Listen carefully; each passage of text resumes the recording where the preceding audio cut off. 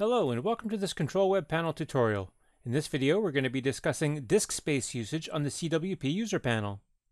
As part of your plan or package, you have a limited amount of space available to you.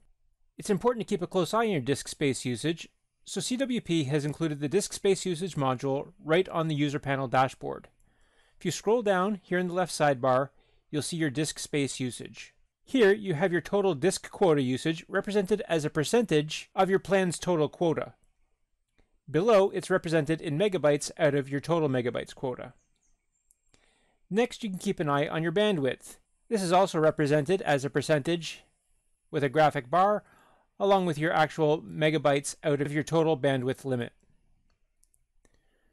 For more details on your disk space usage, click on the drop-down arrow under More.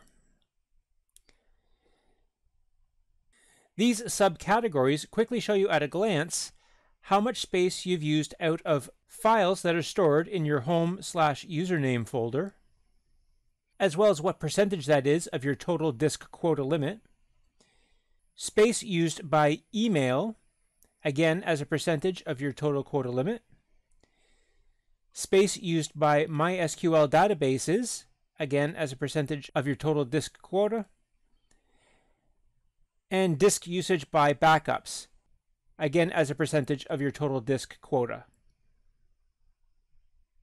If you see you're nearing your limits, you have the option to either remove files or increase your package limit. And that's how to use the disk space usage module in CWP. I hope you found this tutorial useful. Thanks very much for watching.